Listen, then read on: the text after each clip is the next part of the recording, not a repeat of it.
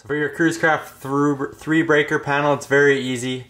First two rows here are going to run off your house batteries. Spare, hooked up different on each boat. Each boat is a little bit different that way. Lights, as we go down, you guys can just turn them on and off using the light switches throughout the boat or on the breaker panel here. That's more than enough. Spreader lights are the lights up on the second deck of your guys' boat to provide light up there. Water pump breakers here, those both have to be off when you are driving the boat. The reason behind that is if you're driving down the lake with those on and somebody uses some water throughout the boat, you can and will suck up air into your water pumps. It's going to airlock your pump, so you're going to have no water going throughout the boat. So make sure these two are off before you start driving in order to minimize or get rid of that issue there.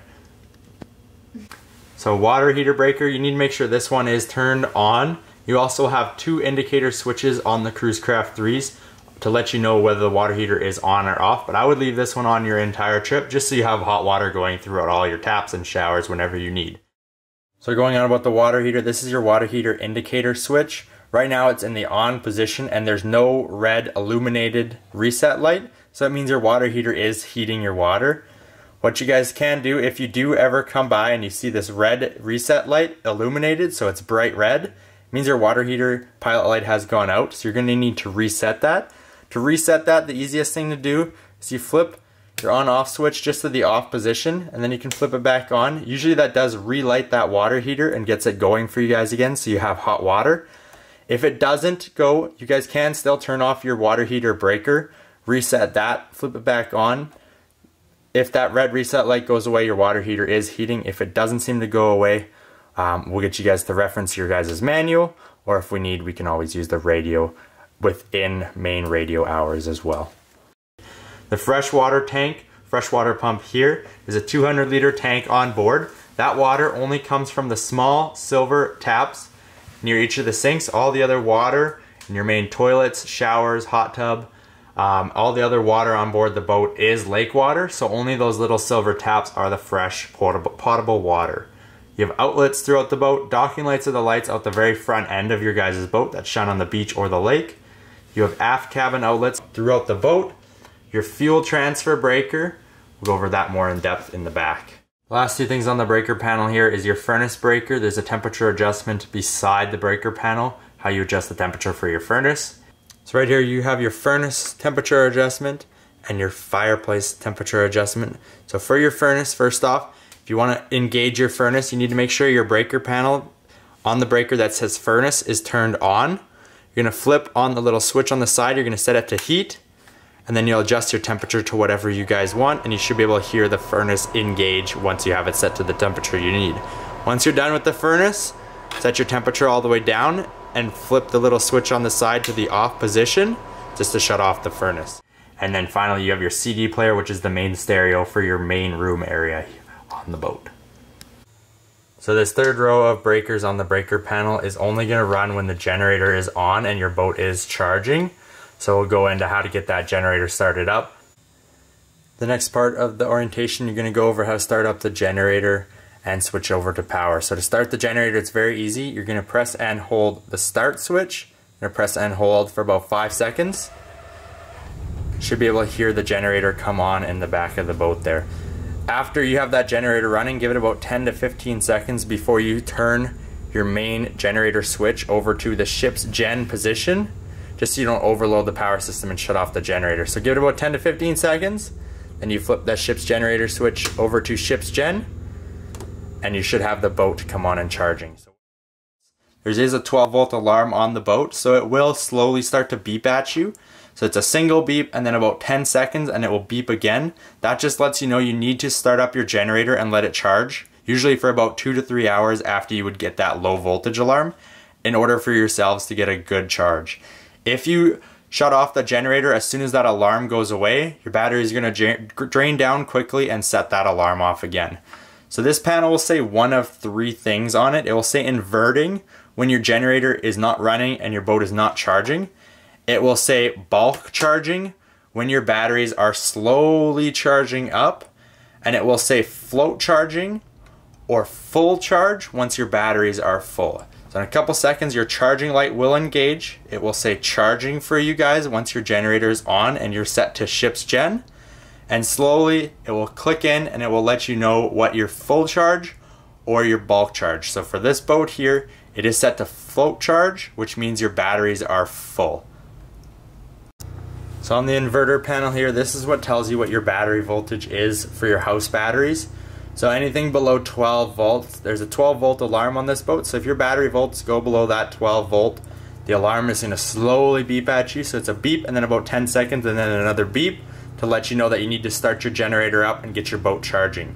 So once your guys' boat is charging, the bulk charge indicator will come on here. It's a light, it'll either be flashing or solid, just to let you know that that boat is charging and your batteries are slowly charging up. So bulk charging means your batteries are slowly charging up.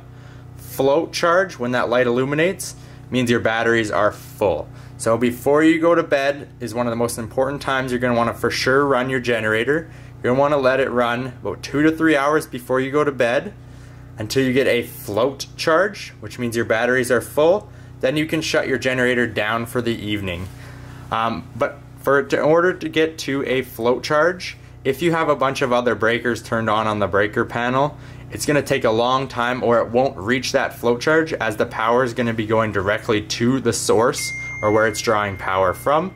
So in order to get to the float charge quicker, shut off as many breakers as you can, the breakers you're not using, in order to get the boat to charge up a little bit faster to get to that float charge. Then once you are at a float charge, you're going to shut down your generator and flip off any of the breakers you're not using to conserve power overnight so you don't get that 12 volt alarm to come on and set off the alarm and wake everybody on the boat up. Once you've started up your generator and you have the main breaker turned over to the ship's gen position, you should see that you have power to the AC bus 1 or generator fed section on your breaker panel. In that AC bus 1, we have a few main things. The first one is your hot tub fill and jet breaker. For that, it's simply just providing power to either your fill pump or your jet pump for that hot tub upstairs. We also see that you have your air conditioning breaker in this section. If you want to use that air conditioning, simply flip the breaker on and then go ahead and control that AC unit from the thermostat further up in your boat. We have some high output outlets in that AC bus 1 as well. Those are going to be scattered throughout the boat.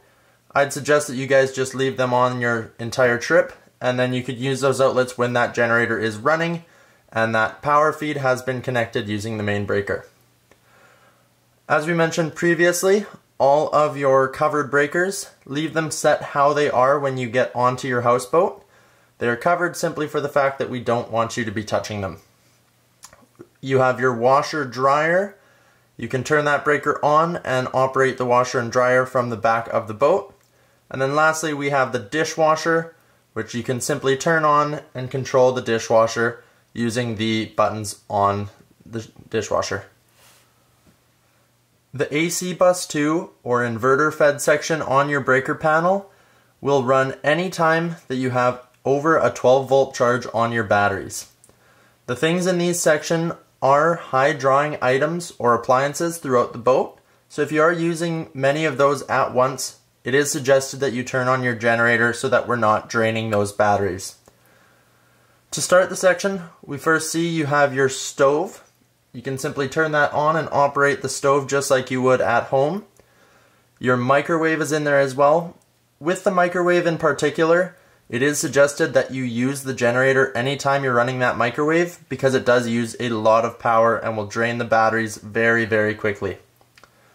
We have some high output outlets scattered throughout the boat. Your TV stereo is going to be for the main entertainment system on this main level. Bar is simply for the bar fridges upstairs and some of the outlets on the island bar. You have some more outlets throughout the boat. Your hot tub heater. The hot tub heater on this boat is hooked up with a circulator pump. So if you need that hot tub to be heating, you have to have the hot tub heater or circulator pump breaker on, and that's just providing power to the pump as well as the heater so that it can get that water moving and heated for you. Lastly, we have our refrigerator, which we will leave on the entire trip, otherwise your fridges will not be cooling. And fan is simply just the cabin fan in the main level of your houseboat.